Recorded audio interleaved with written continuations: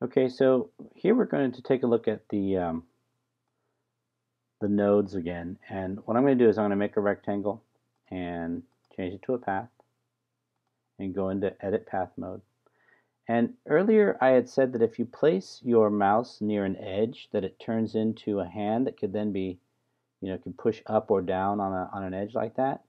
The other thing you can do is if you double click while you're there, you actually can create another node, right? So I actually can create a whole another node anywhere I want along a path. And if I want to get rid of a node, I can just highlight it and hit the delete key. So if I wanted to even get rid of an existing node, I can just highlight it and get rid of it using the delete key.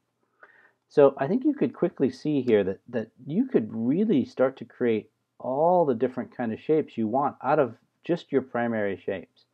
The one other thing that I did want to show you is if you look at the way these nodes are, if you were to hold your control key down when you click on a node, you'll see that it actually changes into between a square, a diamond, and a circle. And what the difference is that when you're in square mode, the handles, as you move them, if you move the right one, the left one moves. Okay?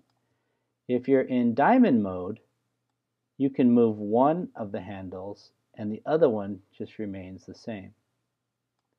And then if you're in circle mode basically tries to make it as rounded, perfectly rounded as possible. Okay? And it, just like the square when it moves together. Okay? So circular, square, and then of course diamond mode.